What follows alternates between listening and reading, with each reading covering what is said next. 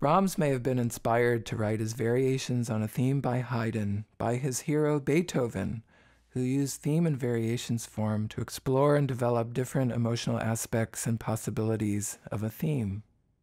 Variation 6, Vivace, features the whole horn quartet in a bold, robust, and exciting variation. The challenge with the second horn part is to play a rather awkward passage lightly and nimbly, yet it's also important to emphasize the accents and sforzandi that are very Beethoven-like. These sforzandi are made more with a pulse of the air from the lower abdomen than with the tongue.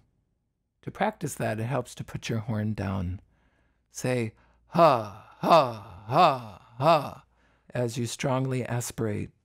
You can put your hand on your lower abdomen and feel your abdomen pulse.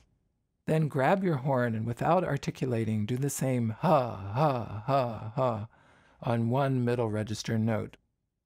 Then add articulation in front of the pulsing air. It almost feels like you're firing torpedoes from your lower abdomen to get those sharp, concise bursts of air. Another aspect of practice is finding the optimal jaw positions when going from one register to another. It's useful to slur the whole variation and feel how the jaw naturally wants to change position.